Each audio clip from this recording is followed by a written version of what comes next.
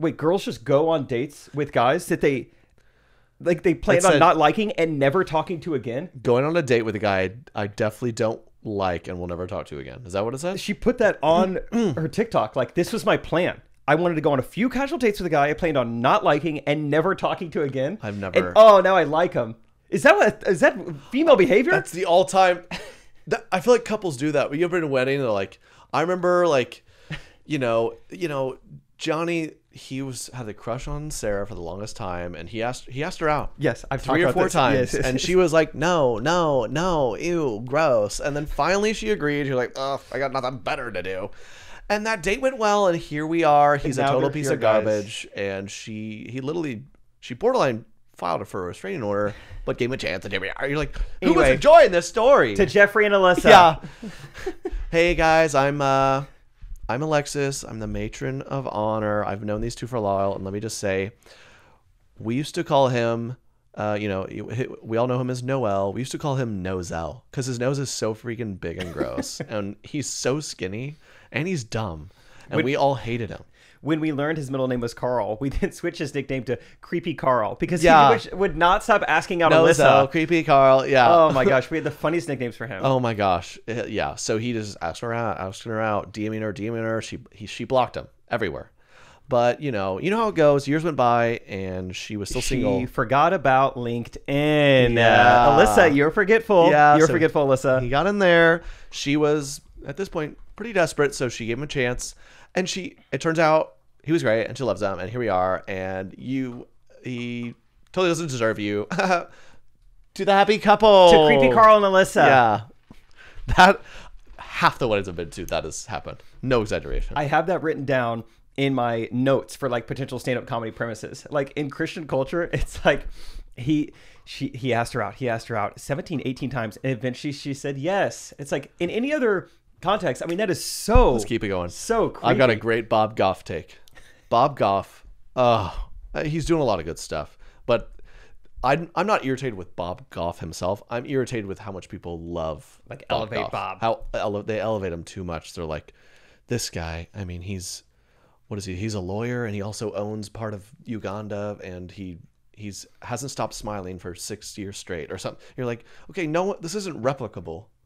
This guy clearly, I guess he has a lot of energy or something. And one of his stories in his book that I began to read was like, he like laughs it off. He has this big smile, big personality. He's like, I tried to ask out Marie for 6 months. She said no every day. I left a note on her car every day for 6 months. And then she finally said yes, and here we are. It's like, okay, no one do that in 2021. You will get arrested. If she says no, maybe 1 or 2 more times, then we know Bob Goff now is a serial killer. Yeah. That's what happens at that story. If she doesn't say yes eventually, then it's like, oh yeah, Ted Bundy, Saddam Hussein, Bob Goff. 3 huge villains. That's what happens if she doesn't eventually say yes. I've known a number of Christian dudes who like, they do the classic, I know this girl's the one. I'm gonna terrorize her till she says yes, and then they just straight up get a restraining order. You're like, yeah, you don't do that. I just can't catch a break. Jesus, give me strength. Oh, what is this restraining order? They didn't have these in the Bible, so I don't know what the Bible says about restraining orders. It's so outdated. I love it, man. It's great. I remember there's a book, Wild at Heart, I think. Yeah. Or something. It was like a book about. It was for Christian men. It basically was like men love to hunt and fish and be a strong, and you fight for a woman. You go after her, and I mean, how many it cost? That book is responsible for hundreds of restraining orders. See, catch and release is something we like to do with women. Yeah. Emphasis on the catch. Yeah.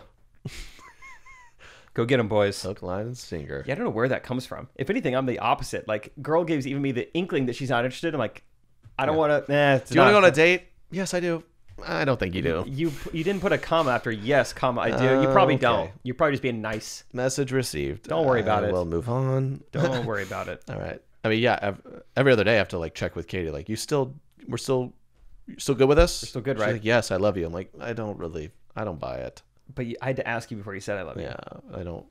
And she's like, okay, can you leave me alone? I have an actual job. It's just what a weird trend to say this man is a total piece of garbage. She's beautiful. She's prettier than him. She's smarter than him. She's better than him. And what a perfect couple they'll make. It's like, what? Like, list off all the girls' qualities. She is trustworthy. She is compassionate. She is loving. She's the most servant-hearted woman I know. And Jeffrey here, he is perseverant. Yeah. Almost to a fault. Mm-hmm.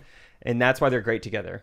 It's like, no, they're not. These are opposite qualities. I heard a story recently where like this guy, he went on a mission trip and saw it was just a bunch of strangers coming together through something, and there's a girl about his age on the mission trip, and he sees her before they even meet, sees her on Facebook. That's the one. That's the one. That day, he writes a note out that's like to be read on our wedding day or something. Like, this is the day I knew you'd be it. Come full circle. That's true, right? So now it's like, what a sweet, romantic, beautiful story. Yeah. But that's the type of guy who does that. That's probably his fourth try at doing that. Yeah, he's tried that with 3 past girlfriends and had to kind of burn that note.